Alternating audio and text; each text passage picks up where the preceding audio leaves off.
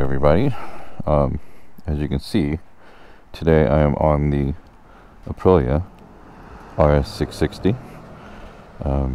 It's a customized Aprilia RS660 thanks to David Sonic Boom. Big shout out to you, David Sonic Boom, up in Fresno, California, where I am originally from. If you've been paying attention to my channel and to who I am and where I've been and where I come from. This was originally an Apex Black Edition 2023 model, and it was a track bike originally. I owned two of them. I had a Lava Red version and an Apex Black version. The Lava Red, unfortunately, I had to sell due to California insurance rates skyrocketing back in I want to say 2022. I was on my 8,000 mile road trip from Florida when hey, supermoto guy, and my insurance company had called me and told me that they were pulling out of California, but I could still get insurance through them, but they wanted an arm and a leg. They wanted around like $3,000 up front, and I was like, heck no, right? Or they wanted something ridiculous like $230 a month or something like that, and that just wasn't gonna fly anymore for two Aprilias, right? So I ended up getting rid of the Lava Red one to a gentleman and his girlfriend down in LA. They came up from LA to buy it when I still lived in Fresno, and then I was just left with the Apex Black version, and I started slowly turning it into a more customized Aprilia. I got the Stars and Stripes edition fairings, the belly, the sides, and the nose. I decided to get rid of all the stickering on it, and started envisioning what my Aprilia wanted to look like. So the tank has been custom painted to match. I put on a black seat, of course, put on some frame sliders. These levers were already on there when it was a track bike, but they're still real nice, so I just kept them. They're the Evotech ones. They fold. That's real nice. Got the Evotech frame sliders. Like I said earlier, I ended up powder coating the rear sets black. I got the RNG tank sliders here, the carbon fiber ones, and got the back wheel powder coated red as well. Although I didn't hate the black wheel look. If everybody knows the RS660 from factory, it came with two different colored wheels. The front was red and the rear was black, but I didn't hate it, but I wanted it just to, I wanted the lines to kind of flow. So, having kind of a red bottom swooping up to the red rear, and then kind of a white front and top with a little bit of red accent on the tank there. And this is the OEM seat cowl there. That is also the Stars and Stripes edition. And I had the tail painted custom red to match as well. So yeah, came out pretty happy, and I ended up buying some custom decals. As you can see, the Italian lion head there, I had a guy down in LA custom make those for me, to have the Aprilia lion head with the Italian colors flying in its mane.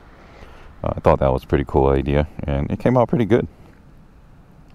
And then I got just some generic stickers off of eBay, a guy who cuts them and stuff, and he made the red A with the black RS and the red 660. And then that's the OEM sticker down below from the Aprilia Racing. But yeah, and there she sits. So other than that, no other mods at all to the engine or suspension or anything else of that nature. No tune, no nothing on it, of course, because it's just all stock. Yeah, and I've been really happy with it, and I've owned it since 2021. It's got 10,000 miles on it now. When I had the Lava Red one, when I sold the Lava Red one, it had, I think, around 15,000 miles on it, or 17,000 miles or something. So I rode a lot on the Lava Red one, because that one was the street bike and this one was the track bike. But now I've been riding this one in the mountains a lot, and I've put about 3,000 miles on it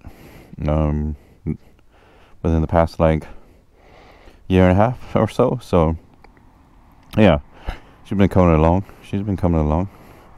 Oh yeah, I got these I got these old school Aprilia stickers. They look really slick. I think they look really good. So I put those on the tank, and then the old school Aprilia Team Racing logo here on the rear fender. Fender illuminator, of course. That is the Robin engineering one. It's okay. It used to kind of hit the tire a little bit, but I had the suspension tuned, and then I kind of bent it up a little bit just so that it'll get out of the way. I had the suspension tuned when it was a track bike, of course, to my weight and to my riding style, so it fits me pretty well.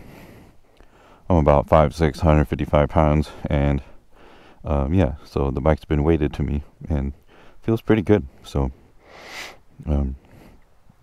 as you can see, I have my fun little California 9 TT route sticker there that I got from the trading post up there by Alice's. But yeah, this is my other bike. This is my Aprilia, and if you guys have seen my other videos, I also have the KTM 390 Adventure, and I love them both. I love them both so much. They're both so different. Where before I had two Aprilias, now I only have one, right? And having two very distinctly different motorcycles allows me to do a lot more. Now I can ride fast in the canyons with this thing and try to be a fast boy, right? Or I can just go out adventuring with the KTM and just enjoy every minute of that bike as well, and take it off road and things of that nature. So I've been debating on a starting area, and I think this is going to be my starting area now, whenever I want to start one of my moto vlogs. I think it's a nice little pull-off area right before where the road starts to get windy and twisty and fun. So I feel like there's a good starting point. Oh, a rumblebee. Seems to be quite a bit of traffic right now, so I'm gonna kind of try to chill out for a second and let the traffic go by. But yeah, let's talk about ownership of the bike, right? So like I said, I've owned it since 2021, and haven't had any major issues with it at all. I know a lot of people have reliability issues or questions when it comes to Aprilia, especially the RS660. This bike, I think the VIN number is like number 17 or something, so it's pretty early. It was only like the 17th bike made, I want to say, or something like that. I bought it out of Elk Grove Power Sports in Sacramento. The only issue that I ever had was on I took it in for a software update for the very first time at the 600-mile service, and it almost didn't turn back on. They were having trouble uploading the software. The bike wouldn't take it, so they had to get Piaggio on the phone, and I believe Piaggio remoted in through a laptop to be able to install the software correctly.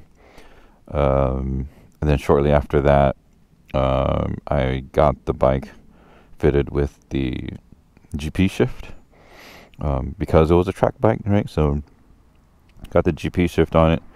The only other two things that I really aren't like perfect are the gas gauge is kind of off, and then this bike seems to run a lot warmer than my Lava Red version did. When I mean warmer, I'm talking about in between my legs, right? The bike runs very cool, temperature-wise, but external temperature-wise, between my legs, I can feel a lot more heat from this bike than I did with the Lava Red version. The Lava Red version was a perfect street bike. The brake lever was a little more sensitive than this one was. Like, I could just barely press it and it would modulate, which I really liked. For this one, you have to be a little bit, it has a little bit more of a dead spot before the brake starts to engage.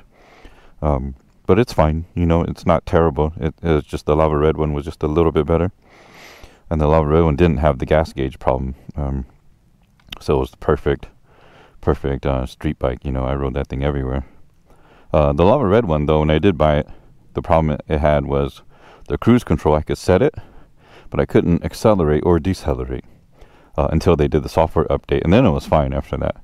And then I was able to, work it as normal. So, but yeah, but let's go for a ride now. Enough of me talking.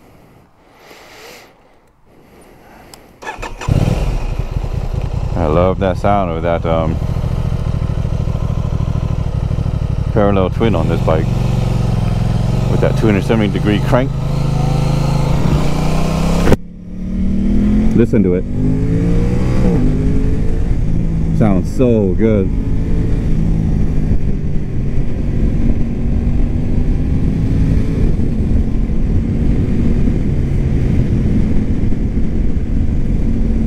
Differences, right? Differences between riding a sport bike and an adventure bike are pretty big.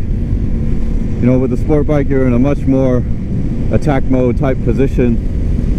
Although the Aprilia is not super aggressive, it's not like an RS6 or like a Gixxer or like a CBR 600. It's a little more relaxed. The Triple Tree with the clip-ons are a little swept up, which makes it very nice. And then the seat on this thing is like really comfortable, and the pegs aren't quite as high as a traditional Super Sport either, so it makes for a very comfortable ride. I've been able to ride this thing like 500 miles in a day, and the only thing that usually hurts is just my neck.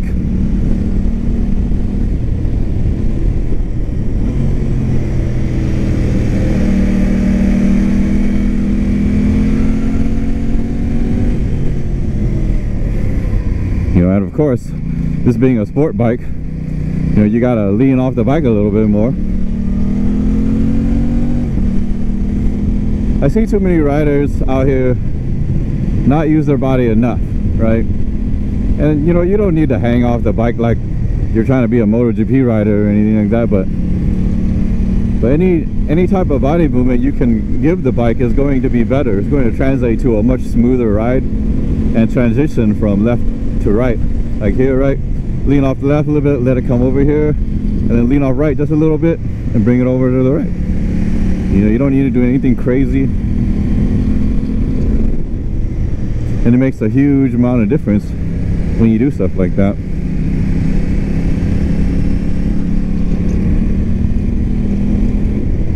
Yeah, but this bike has just been a joy to ride, especially on the track. This thing was just amazing on the track for me. Before I owned this bike on the track, I had only ridden my CBR 600RR and Ninja 250, right? But when I got on this bike, I instantly felt more comfortable and faster, and I was able to break my personal best by 2 seconds at Buttonwillow. So for instance, my best lap time at Buttonwillow was 2 minutes and 10 seconds, just at the very bottom of the A class, right? And on this bike, I was able to best it with a 2:08, so I was very happy with that. Because I could spend more time slicing into corners, right? The brakes are better on this bike than the CBR 600RR. It's lighter. It's not as powerful, and the CBR had way more horsepower. But this RS660 just had more usable power where I could stay in the power band like all the time and just have so much fun with it.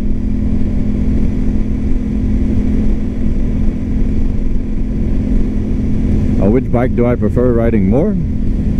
You know, right now I prefer the KTM a little bit more. Oh, that's a nice 350Z. Yeah, I prefer the KTM a little bit more, just because it's a little more comfortable with the riding position, you know, and I love that it's so slow. Like, I mean, it's quick, don't get me wrong, but compared to this bike, it's slow, right? And I just love that it's not trying to be a sport bike, and you could just ride it, you know, where this bike is, you know, is much more sporty. So, you know, you tend to ride it harder, because riding kind of docile like this doesn't really feel great, you know what I mean? So when you enter corners, like, you want to enter corners faster all the time with these sport bikes, because they just feel better when you do it that way. But when you ride them slow, they're just not any fun.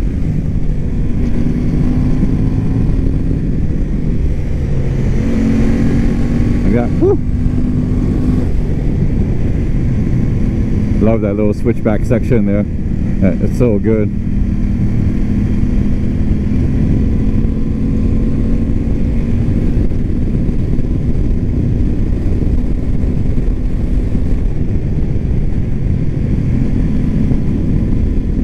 You know, sometimes I contemplate selling this bike because I like the KTM so much, but at the same time, like, man, I would miss riding a sport bike when I want to feel racier and sportier, you know? When I want to lean off and feel the nostalgic energies of being on a track. Because, you know, I haven't been on a track this year. This is the first time I haven't been on a track all year, since what, like 2016 or something like that. I've been to the track every year, or maybe even 2015, right? I don't remember. But yeah, 2024 turned a new leaf for me when it came to track riding. I just don't do it anymore, you know. Especially because I moved out here to the Bay Area, you know, and there's a lot of track riders out here too, so I just haven't gotten into it though. And who knows if I ever will again, because I've gotten really into the whole adventure riding and just kind of exploring all these beautiful roads out here and stuff. So yeah, who knows if I'll go back to the track or not. So, you know, it's still up in the air what I want to do with this bike. And I love that it's customized to the way I want it to look, you know. So it holds a lot of sentimental value to me, you know, and it's my very first Aprilia, and you know, and it was my my second brand new bike I ever bought. My first brand new bike I ever bought was a 2019 CBR 650R, and I really enjoyed that bike as well, but it was just too heavy, you know, and it didn't have any of the electronics like this bike has. You know, I'll tell you guys, you guys might not think much about electronics, but when you have cruise control and ride modes and stuff, oh man, the bike is so fun. Especially cruise control. You know, like on my KTM it doesn't have cruise control, but I bought the throttle lock to make sure that I can at least still, you know, go and lock my throttle once in a while on like long stretches, right, where I don't want to hold the throttle and stuff. So that was having cruise control is a big time plus, you guys. It's one of my favorite electronic aids ever to a motorcycle. We're just gonna head to the Vista point here again, see if anybody's hanging out there, see what's going on. It's a very nice, crisp, cool evening. It's about 70 degrees. 68 according to my bike. That's what I love about this Aprilia. It tells me the temperature and the time and all that other good stuff.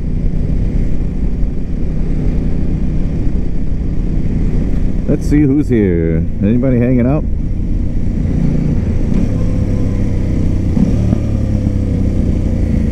Oh, we got a few cars hanging out, and a pink little Ninja 650 or Ninja 400 actually.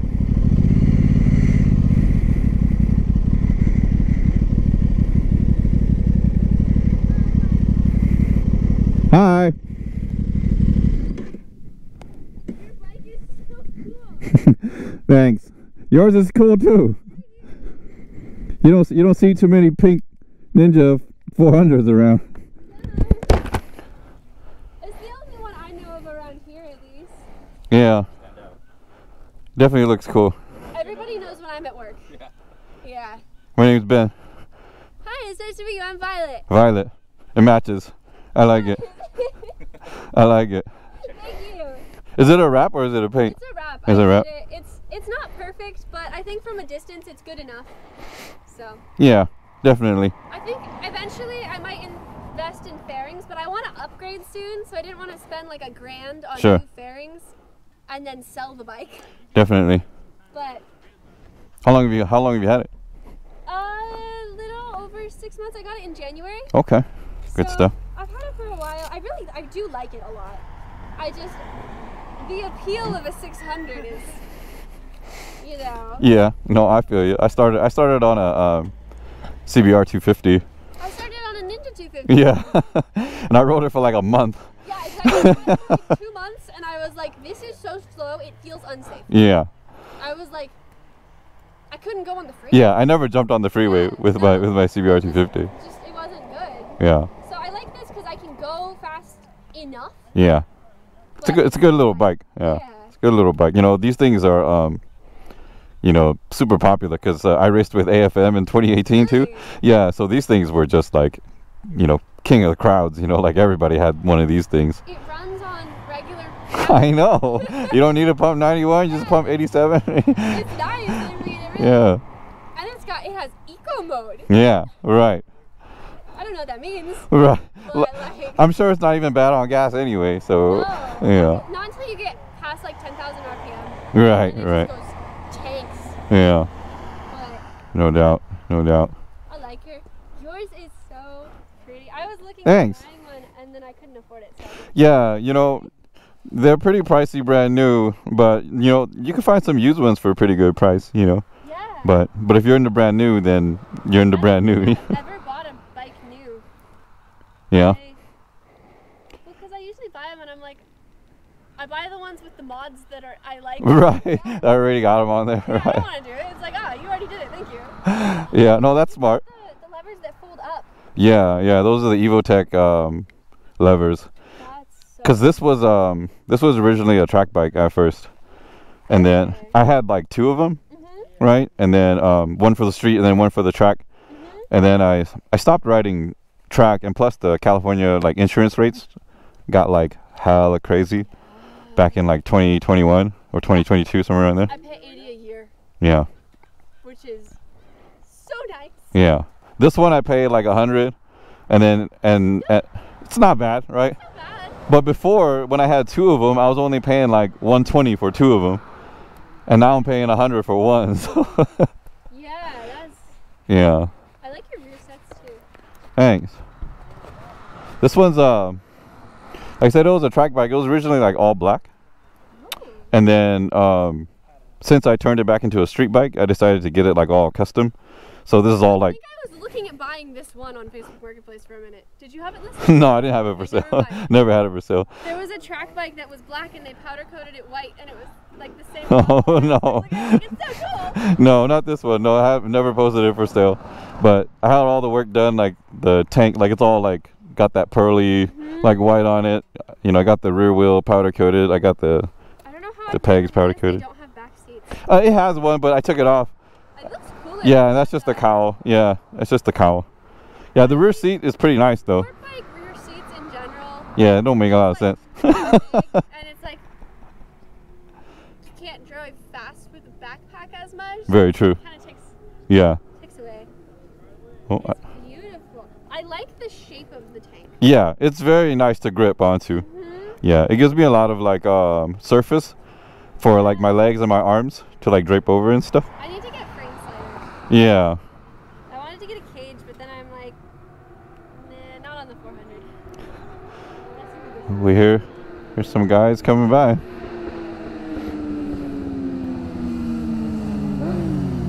Oh, these are the guys that was here earlier. Oh, they're back. Yeah.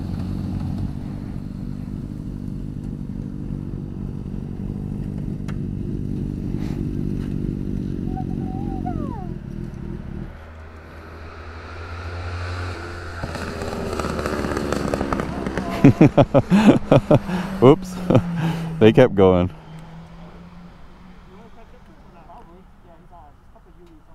This is a very popular spot.